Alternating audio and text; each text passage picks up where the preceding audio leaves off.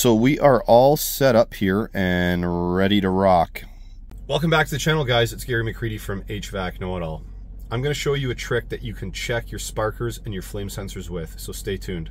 If you guys like the content, like, subscribe, hit the bell to be notified for more HVAC educational videos coming your way. So every flame sensor and every sparker has a ceramic piece around it like this. That is the insulator. If we have problems with that insulator, the performance of the sparker or the flame sensor may not be up to par. Weak ceramic, hairline cracks, so on and so forth can cause issues. So there is a way to test this. I'm going to show you how. Before I show you, I'm going to tell you a story of a brand new sparker I bought. That's actually a bunch of sparkers I bought.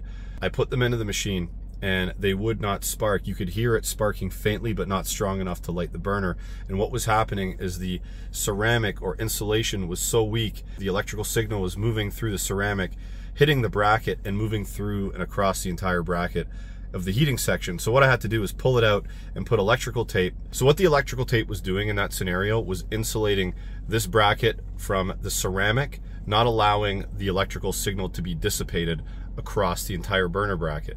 So if we look at the manual for the Emerson White-Rodgers premium flame sensor, it states right here from the rod to the bracket, it must be a minimum of 500 megaohms. And we're going to check that right now.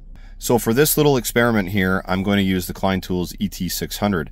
This is a Megger, okay? And what we're going to do is set up our alligator clips. We're going to put them into the meter and then we're going to set them up just like this. So we have one lead attached to the rod and one lead attached to the bracket.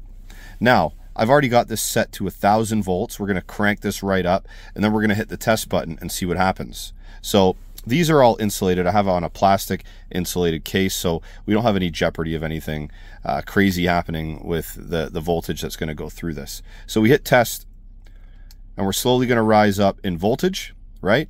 1,000 volts and greater than 4,000 megaohms. So we wanted to see a minimum of 500. We are greater than 4,000, so we are good. That insulation factor on the ceramic is nice and solid. So this is a test you can check if you're having issues with your flame sensor, your sparker. You can perform this test to make sure that your insulator, your ceramic, is actually performing the way it should. Happy HVACing.